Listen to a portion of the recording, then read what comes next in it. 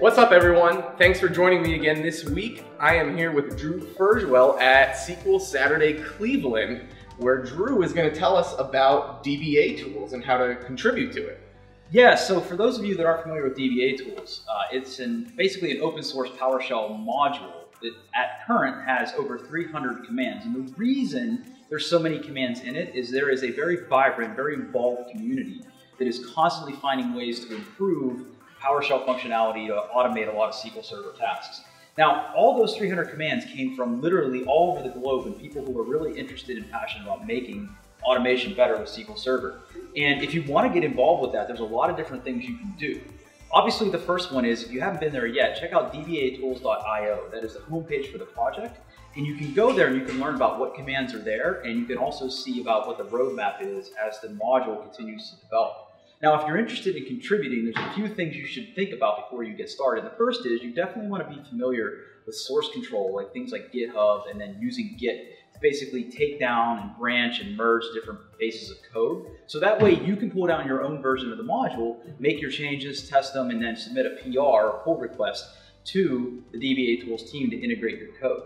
And the reason for that is that it is an easy way for that team, the code maintainers like Crystal Lemare and everybody, to know what's coming and what to expect from your code.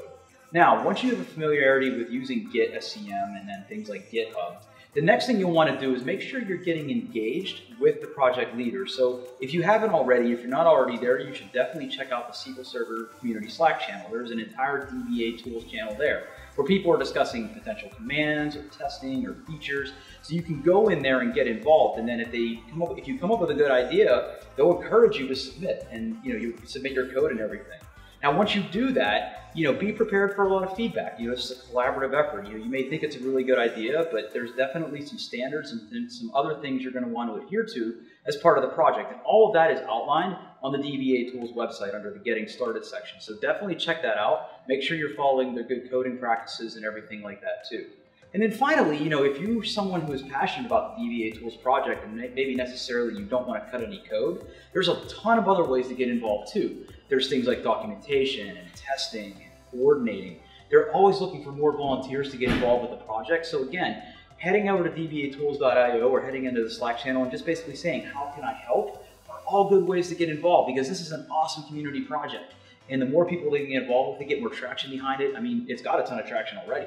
The more that people contribute and continue to make it better, is just everybody wins. So, if you're out there and you're interested in contributing or doing things like that, by all means, get involved. There's lots of different ways. Yeah, and so if you guys aren't using DBA tools, it's really cool. I just recently started using it. Definitely check it out.